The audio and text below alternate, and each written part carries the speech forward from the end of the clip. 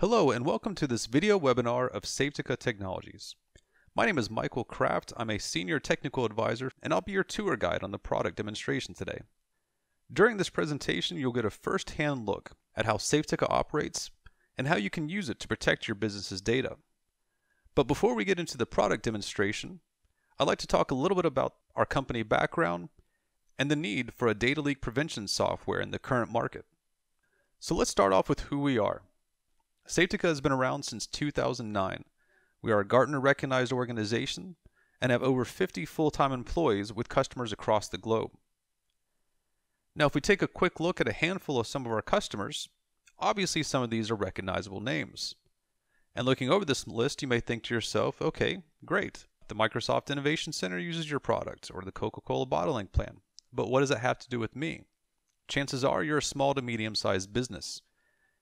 And if so, you're in the right place. Safetica was designed for the small to medium-sized market, allowing you to have the same tools that an enterprise solution can provide without the hefty price tag. And when we look at this next slide, more specifically the chart on the left-hand side, the numbers that we see next to each one of these industries is the amount of money that they lose per record that's leaked. And this applies to the small to medium-sized market more than ever. When we look at the very top of this list, with healthcare for example, if they're losing $355 for every record that leaks, if one record leaks, chances are multiple records have leaked. Even a small practice will have thousands of medical records, and if those records were to all leak at once, chances are that hit could easily put them out of business. And if that initial hit doesn't, there's residual effects, and we'll get to those in just a few moments. So making sure that leaks like this don't occur within your own organization is extremely important. Now, there are many ways that a record can leave an organization. Now, it could be an outside attempt from a hacker, and there's plenty of tools that you can utilize to prevent attacks such as this from occurring, whether it is a firewall or maybe endpoint security software. But what these tools don't prevent against is the inside threat, an employee within your own organization. Now, one thing to keep in mind, not all data leaks are malicious attempts. It could be an honest mistake made by a good hardworking employee. But in this scenario, we're going to look at the opposite. We're going to look at a malicious employee who purposefully is trying to extract company data. And usually, when we see these disgruntled employees extracting information, there's a typical life cycle involved. And it usually begins with the loss of productivity. The employee is no longer happy with their job and they're bored at work, so they're doing other things to occupy their time, spending less time on work applications and more time on non-productive tasks like watching videos or browsing Facebook. Then we see a shift in behavior to job search. These employees have a certain skill set and they know what they're good at, so they're trying to find a job that's similar to what they're currently in. Maybe at a company down the street, or maybe they're posting their resume on a job search site online. Then we begin to see the copying of company data. Could be to a personal flash drive or email account, could be an upload to a cloud drive. But at this point, it's already too late. That employee has already stolen your company's information and has now moved on to their new job, and they're using that to their advantage. So not only do we want to be able to block that user from extracting the company data, but seeing those red flags pop up as they occur is equally as important. Now you may think to yourself, well, I have my data secured in certain locations on our network, but on average 80% of company data is unstructured. So employees have access to a lot of information that could hurt you if it leaves your company. So what does this mean to you? What kind of data is considered a sensitive document? It could be confidential information if it's leaked out to a competitor. It could be contracts. It could be customer sales lists. It could be legally protected data. There's all kinds of information within your company that can harm you if it leaves the organization. So what happens when you do have an inside threat within your organization with access to all kinds of data, such as trade secrets or social security numbers or bank account numbers? Well, they can leak it using a flash drive, personal email, cloud drives, etc. And then they can leak it out to a competitor or maybe the media. And at that point, you have residual effects that you have to deal with. Your company name has been tarnished. There could be legal liabilities that you have to deal with. And it could even result in you having to close your business. Now, there are multiple fronts that you have to face when data leaves your organization. Initially, you have the legal ramifications, paying those hefty fines for violating a regulation such as HIPAA. And then, of course, it can tarnish your reputation. For example, if you're a healthcare organization and your patient's data leaks, you have to inform those patients that their files have been leaked. So chances are you'll lose some of your current clientele, but then it also damages your reputation for future clients, which of course is a loss of competitive edge for your business. So what can you do to protect your company's sensitive documents? That's where Safetica comes in. Safetica is the complete protection against human failure. And we do this by predicting the risks that could be involved and measuring employee activity, and then we put plans in place to prevent these occurrences from happening. So with Safetica, you get an entire product suite. Now, at the heart of our solution is our data leak prevention. But then we have other tools that work together with the data leak prevention to help secure your company's information and to monitor employee behaviors. At Safetica, our approach is simple. We want to help your company prevent data from leaving the organization, but at the same time, we do not want to disrupt your employees' day-to-day activities. So we work with you to create plans that work into your business model to ensure that employees can continue to work as they always have, and the only time they should be interrupted is when they're trying to extract information that should not be leaving the company.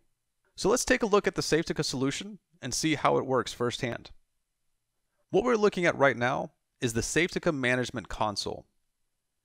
This is the part of the solution that you'll use to set up all of your policies to prevent employees from extracting information, and also where you can set up your different levels of monitoring to see what's going on within your organization.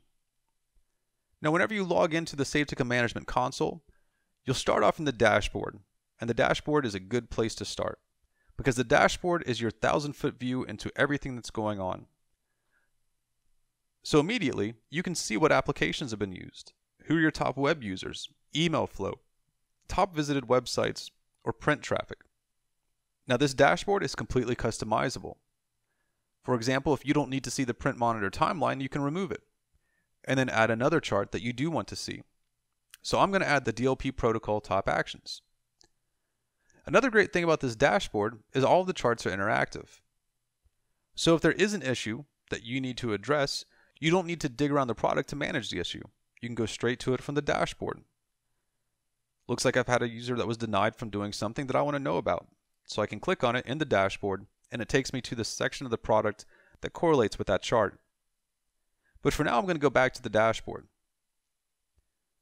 Now, the information that we're viewing here can be viewed by day, week, month, or even a specific date range. You can also view this information globally, by group, or even at an individual user or device level.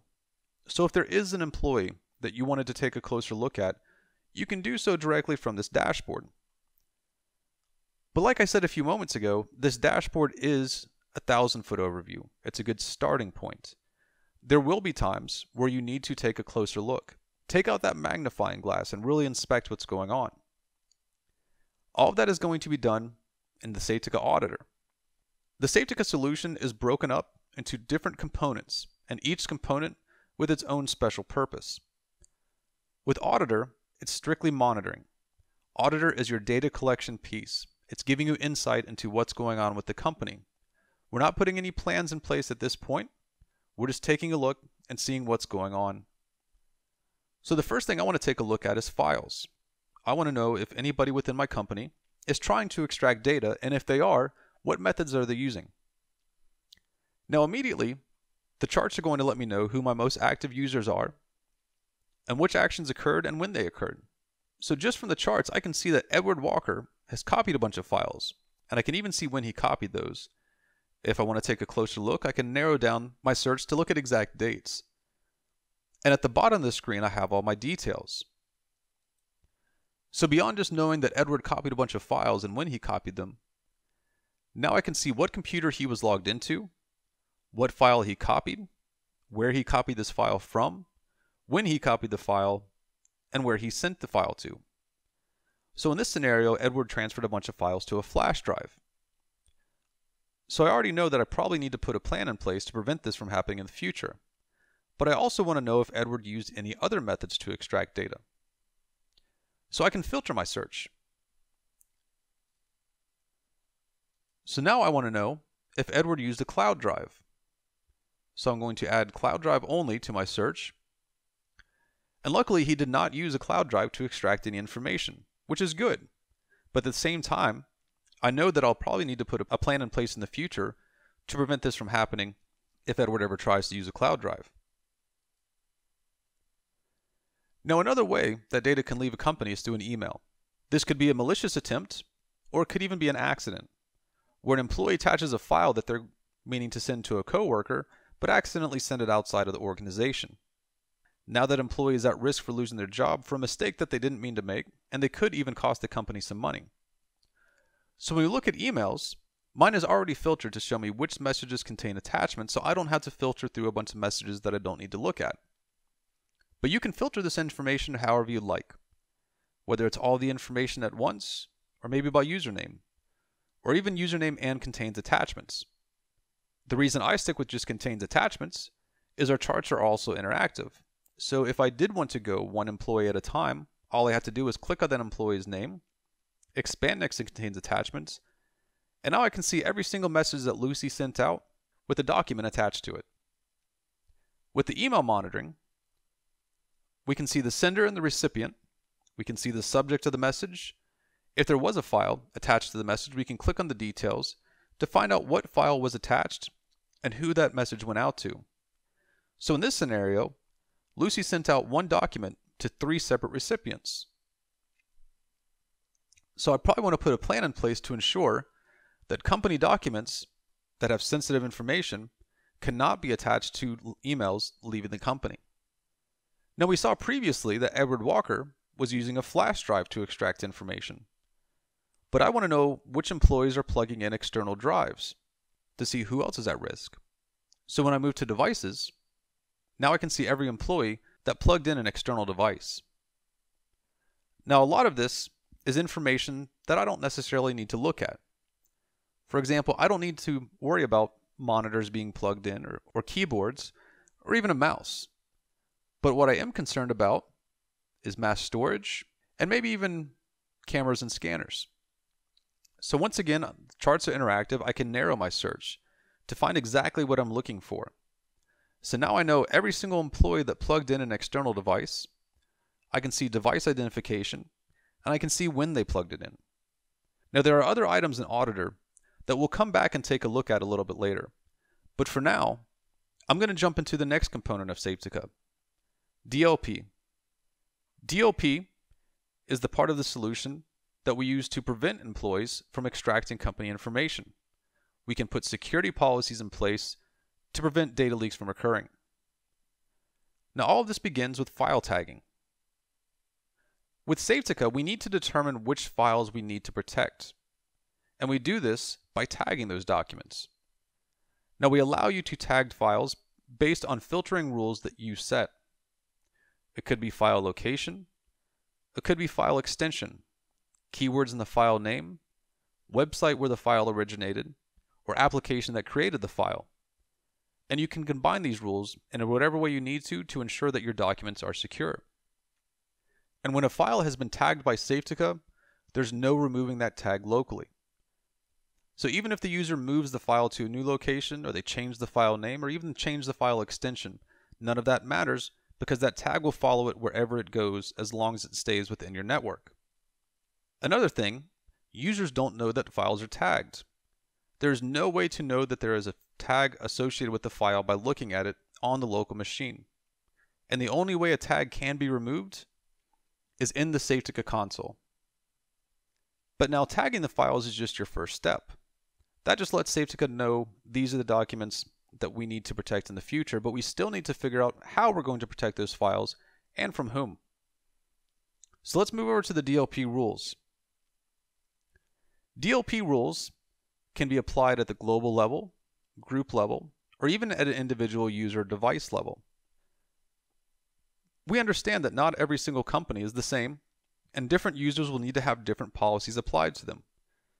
For example, maybe management needs to have additional access to files that other employees do not need to have. So we can create separate policies for management and everybody else. So let's take a look at one security policy and see how we can prevent employees from extracting information. So this policy has specific files that it applies to and also has employees that it applies to. And if those employees want to save these files locally, we can allow that. It is their work computer. We don't want to disrupt their workflow. Or we can customize set paths where they may or may not be allowed to store these documents. We can block employees from saving these files to an external drive or even printing the documents. Now on network and email, I'm going to leave both of these on zone because I really like the zone approach, especially with these two items. First, let's look at emails. Maybe you need to be able to send these sensitive documents internally, but you do not want employees to attach them to emails leaving the company. Well, a simple allow or deny is not good enough for that. You need to take it a step further. So with zones, you can create a zone with your company domain or even specific users and make sure that it's set to allow so employees can send these documents to each other. But as soon as someone attaches one of these documents to an email that is leaving the company, it'll be denied. And sometimes that's not good enough. Maybe you have third parties that you work with, contract employees, or other users outside of the organization that need special rights to some of these documents. Well, in those scenarios, you can add their email addresses to a zone, or even their own full domain, and ensure that as long as a user is in that zone, they are allowed to receive emails with these documents attached to it, but anybody that is not in that zone will be denied. Now, I also like the zone approach on network because there may be certain areas within your own local network or wide area network or even web uploads where employees are supposed to store these sensitive documents, but there could be other areas where you do not want them to store them, maybe on a shared folder within a network drive. So you can set zones of allowed network items or even not allowed network items, once again ensuring that an employee is following the rules that you have set. They can store the files no problem, but as soon as they violate one of your policies, Safetica will deny that. So as you can see, setting policies in Safetica is pretty simple. You scroll the bar to the option that you want to utilize, and that's it. But you do have one other choice beyond allow and deny. You also have notify. With notify, the user receives a warning, letting them know that the action that they're about to take is against the company's security policy. But if they wish to continue, they still can. This way, we're not restricting the user, we're just warning them. Now, if a user continues, you will still be notified as well, so you know when these actions have occurred. So let's take a look at a couple examples on a local device when a user tries to violate a Safetica policy. So I have a document that is secured by Safetica, and it immediately lets me know in the bottom right corner with icons from Safetica letting me know what I'm not allowed to do. But I'm going to ignore those warnings, and I'm going to try to extract data anyway. So the first thing I'm going to try to do is copy to the clipboard. Now I can still hit right click and copy because I can still paste within this same document. But as soon as I open up a notepad and try to paste it in here, paste is grayed out. I cannot move this information. So since I can't do that, I'm going to try to hit my print screen button and take a screenshot of this file. As soon as I do that, I get a notification letting me know that screen capture is blocked. So now I'm going to try to get creative and use my snipping tool.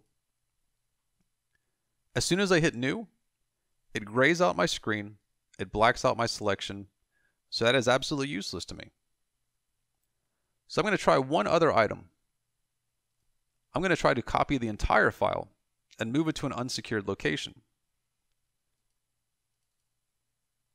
So I'm going to right click on the file and I'm going to copy it. it will still allow me to copy the file because I'm still working within my local computer. But as soon as I try to send it to a location that's not allowed, file transfer is blocked. No surprise. As a user, I can click on this dialog box for more information to find out why I'm being blocked. So in this example, I was blocked from moving this file because it is a financial file and it was blocked for security reasons. And it lets me know that this is not a secure place for this file. It still gives me other locations where I can securely store this document on my computer, and it also lets me know that this was against my company's security policy and my action was logged. Now you can add additional information at the bottom if you so choose to. You can put your own company email address on there if you'd like, or even your own company logo. This way users can contact you if they feel like they were wrongfully blocked. Now I mentioned earlier how we also have the notification feature, which just warns the user when they do something they shouldn't be doing. So let's take a look at what that looks like. So I have a folder here with documents that I've tagged by Safetica. I'm going to try to upload them to Skype. So as soon as I try to insert the image into my Skype, I get a notification from Safetica. Now I can upload regardless, or I can stop doing what I'm doing and go back. So with this example, I'm going to select Do Not Open, and I can see that there was a problem sending the file. So let's go back to the Safetica console and continue with the demo. Now in the next tab over under DLP Protocol, you can choose what gets logged and what does not get logged within the Safetica console. And then you can view this information at any time by switching to visualization mode. So if there was an incident where a user tried to extract data, you could view it directly from here. So in this example, David Brown tried to open a bunch of files that he is not supposed to access. So I may need to address this issue. And if I need to get information over to somebody else, I can extract this as a PDF or as an XLS document. Now earlier I mentioned zones when it came to network and email, but zones can incorporate a lot of other items as well. You can have as many zones as you need within Safetica and add multiple items to zones, whether it's printers or email or network paths, or even external devices. We'll use this as an example in this demo. Maybe your company has company-owned flash drives, and employees need to be able to use these flash drives to transfer information. But you do not want them bringing in their personal flash drives. This can be a bit of a headache for IT. You can't lock down the USB drives completely because then those employees cannot bring in their company-owned drives. But then if you don't lock down USB, then you have to worry about personal drives coming in and either extracting data or even worse, causing damage to your network. So with Safetica, you can set a zone of allowed flash drives while blocking anything that's outside of that zone. Now to start this process, we have to add the company-owned flash drives.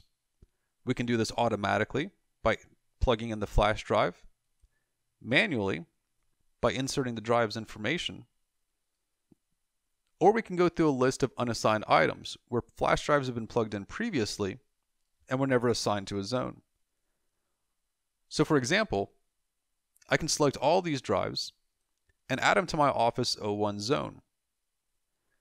So now when I go into device control to restrict users from bringing in their personal drives, I can say that any drive in that Office 01 zone is allowed. But if a drive is outside of that zone, it'll be denied. This way we can easily block users from bringing in personal drives while still allowing company drives to be used within the organization. But it's not restricted to just USB devices. This can be applied to card readers, phones, tablets, cameras, CD/DVD drives, or even Bluetooth devices. And you have multiple settings to choose from for each different type of device.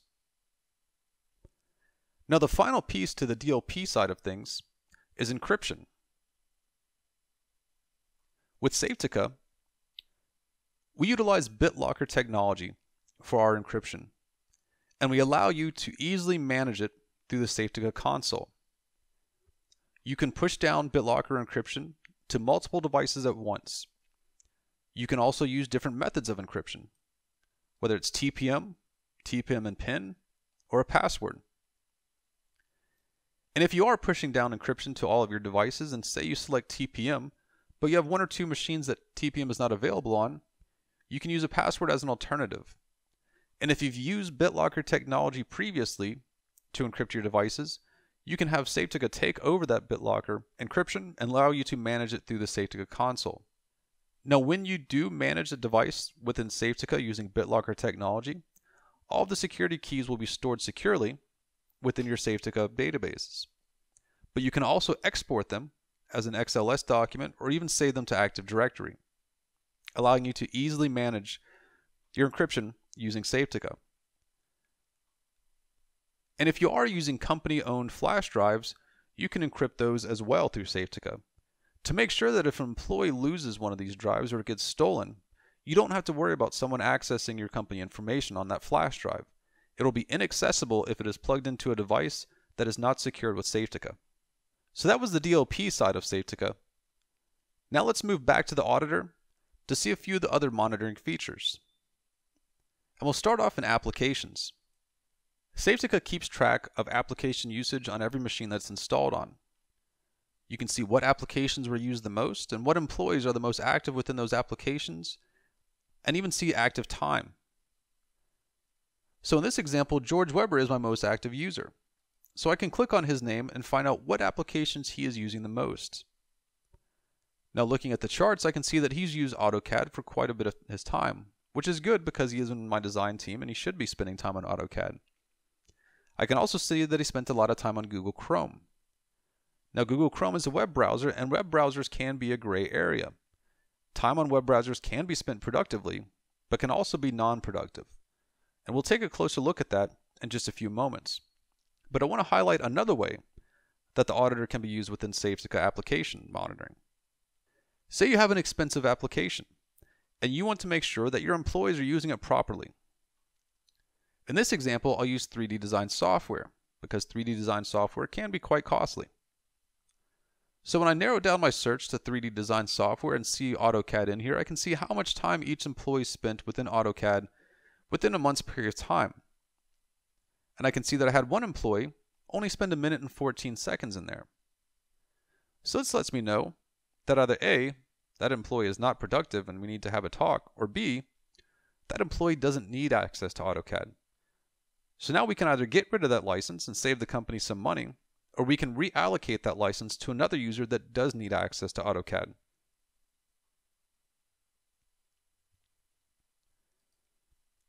Now we saw earlier that George Weber spent a lot of time on Google Chrome. I want to know what sites he's going to on Google Chrome. I want to know if he's productive or not. So let's move over to websites. So in websites, I can see that George Weber is my most active user. So I want to know what he's doing, so I'm going to click on his name, and now I can see that he is not being very productive on Google Chrome. He spent most of his time on YouTube, games, Facebook, and sports. And in the top categories, I can see that leisure is at the top, and when I click on leisure, I can see that he spent over 20 hours on YouTube alone. Social networks, he spent 5.5 hours on Facebook alone. With Safetica, we only monitor active time on websites. So for example, he only spent 11 seconds on this site on Facebook. So when a report comes out that shows you active web time, you can be more confident knowing how much time employees are spending on different sites. If I saw one report that showed that 2 employees were on Facebook, but I didn't know how much time they both spent, I would probably assume that both employees are non-productive. But if I see a Safetica report that shows me that George Weber spent 5.5 hours on Facebook and Donald Taylor only spent 30 seconds, that's quite different. Maybe Donald got on there, he checked a message or looked at a post real quick, and then he got back to work. I'm not too concerned with that. But what I am concerned with is George Weber spending a very large amount of time on Facebook. Now we'll look at one other item in the auditor for now, and that's print. The print allows me to see what employees are utilizing the printers within the organization, what printers they're using, what documents they're printing, and whether these documents are being printed in black and white or color. Maybe we have a company policy restricting users to print in black and white, but I have users printing personal documents in color. I can see that very easily through Safetica. So after looking at application usage and website usage and what employees are printing documents, we'll move into the final component of Safetica, and that's Supervisor. The Supervisor component allows me to have more control over employee productivity by allowing or denying use of specific applications or access to websites or even printers. So we'll start off in web control. Now, just like we saw in DLP, supervisor policies can be applied at multiple levels, whether it's global, group, or even individual.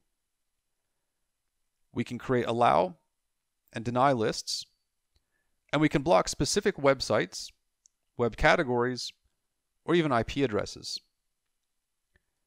So for this demonstration, I want to block social networks. So I'll hit add, I'll find social networks on my search, and hit the checkbox. It's that simple. If you ever want to see what sites are in a category, you can click on the category, and it will show you the sites. Or if you want to look up a site, just type it in the search bar, and it will tell you what category that site falls under. So in this example, I looked for LinkedIn. Now, LinkedIn is categorized as a social network, but some companies use it as a business tool. But if we're blocking social networks, we'll be blocking employees from accessing LinkedIn. So with Safetica, you can either recategorize a site or create a brand new category and move that site into that new category. This way, employees can still access sites like LinkedIn while being blocked if they try to access other social networks. And if you do block employees from going to certain sites with Safetica, you can choose what notifications they see. Whether it is a standard default access to this page was restricted by Safetica, or a message from the web browser saying this page cannot be reached. Or you can create your own custom page and just have them redirected to whatever site you want to send them to, whether it's your own company website or maybe even a customized block page. So let's take a look at what happens when an employee tries to access a site that you've blocked with Safetica. Now I have mine set to the default page from the web browser, so it should look like the website is unreachable. So when I try to go to facebook.com, the web browser lets me know that this page isn't working. So as a user, I would probably assume that this page is down, but it was actually because it was blocked by Safetica. So let's go to application control, the next piece of supervisor. In application control, it's very similar to the web control. You can create allow and deny lists for specific applications or application categories. For example, if I don't want my employees to play games while they're at work, I can block the entire category and make sure that any game they try to launch will be blocked by Safetica. Within my environment, we have Skype blocked. So when I go to launch the Skype application, I get the same type of Safetica pop-up that I would if I tried to extract company data. And then the final piece of supervisor is print control. Within print control, you can limit which printers employees have access to, whether it's physical printers plugged into their computers, network printers, or even virtual printers. You can create allow and deny lists for different users or even different groups within your organization.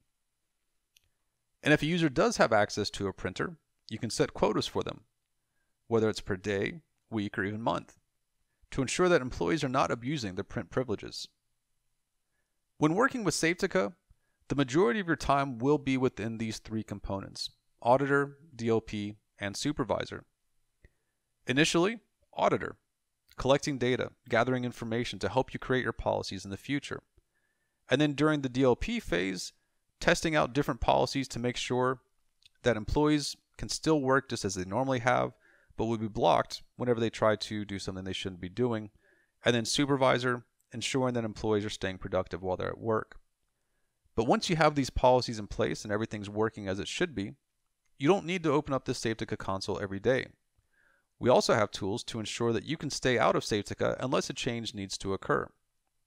So let's take a look at those tools now. First, we have alerts.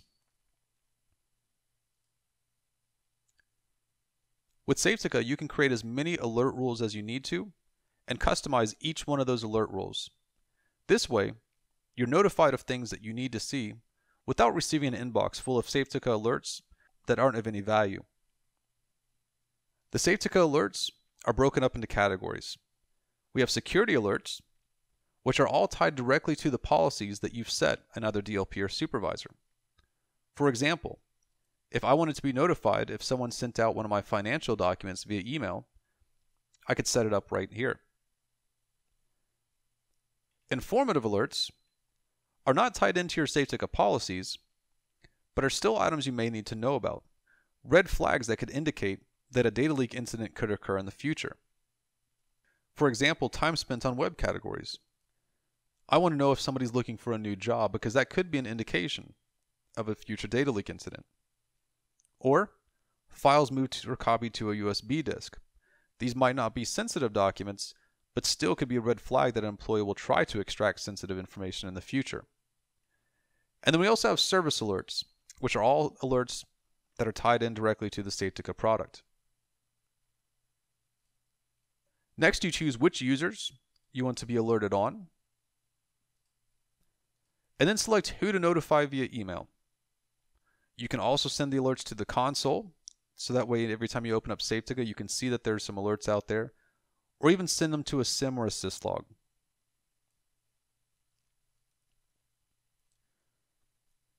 Now, reporting is almost identical to the alerts, the way you configure the reports. You can have as many reports as you like. You can select from default layouts that we provide to you. You can also create your own custom layouts. Once you've selected the information that you want to have included in the reports, you can choose which users are included in the reports and even set time intervals, and then choose who to send the reports to via email. Safetica reports can be generated as both PDF or XLS documents. You can save them locally, and you can generate reports daily, weekly, monthly, quarterly, or twice a year.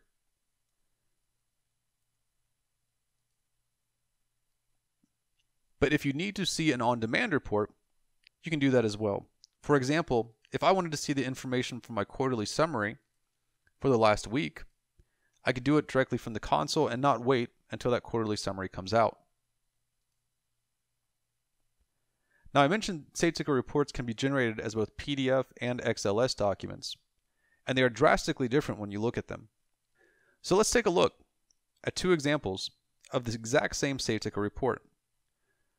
First example being the PDF version.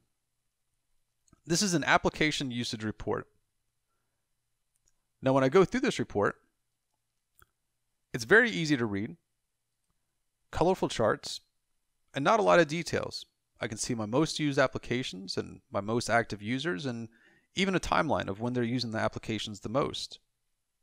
But now the exact same report, generated as an XLS document, is quite different. The XLS report is very detailed. This is a great report to generate if you have an audit coming up, or a regulator that needs to see very specific details. Or worst case scenario, if you had a data leak incident and needed to pinpoint more information on which employee was extracting information. In this report, for example, I can go line by line and find out every single application that was used, when the applications were used, what employee used them, what computer they were on, and how long they spent in the application. Now, the final component that we'll take a look at in this demonstration is Web Safetica. Web Safetica is easy to set up and configure, and can even be done during the initial installation of Safetica. Web Safetica allows you to view all of the same information that we just looked at within that Safetica management console without actually logging into the server where Safetica is located or even installing the console on your own machine. All you have to do is pull up a web browser and put in the URL for Web Safetica. With Web Safetica, even though you can see everything that we looked at within the console, you cannot make any changes. So you can share access with other users within your company, maybe with someone in management, allowing them to see the benefits that Safetica is providing. Web Safetica is easy to navigate. For example, if I wanted to take a closer look at some of these data security incidents, just like within the console, I can click on the chart and find out what's been going on. So it looks like we had some incidents involving USB drive. So now I can see which employees tried to extract data via USB, and it looks like Rebecca Rice is at the very top of this list. So when I click on her name, I can take a closer look at what Rebecca Rice is trying to remove from our organization. But maybe I want to take a look at productivity. I want to look at trends in user behavior. And from here, I can see if an employee is going to a site that they shouldn't be going to, or maybe looking for a new job, or maybe using webmail when they should be using Outlook. Web Safetica also allows you to create your own reports. So this way, if you did have a manager that wants to see information generated in a report, you don't have to go into the Safetica console or even allow them into the console to generate it. They can do so directly from the website. So that was the Safetica Management Console. We also took a look at what the endpoint client looks like and even Web Safetica. Thanks for watching. If you have any additional questions, you can visit our website or call us.